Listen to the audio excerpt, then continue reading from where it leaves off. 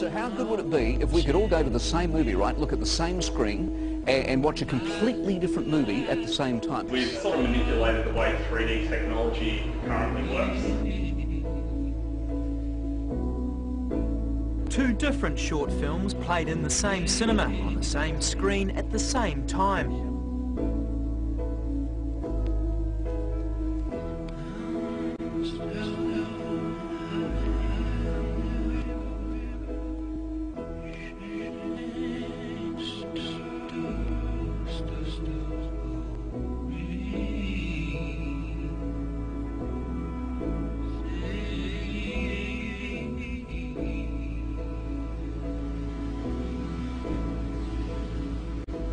Rather than use 3D glasses, we've used glasses that have had their lens altered so that they will only allow one camera's view, and then the other glasses will only allow the second camera's view.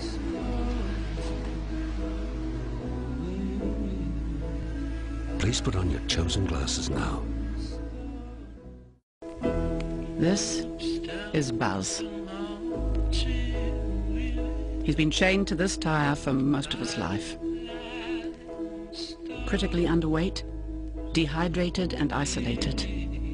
There are many steps in Buzz's journey to recovery.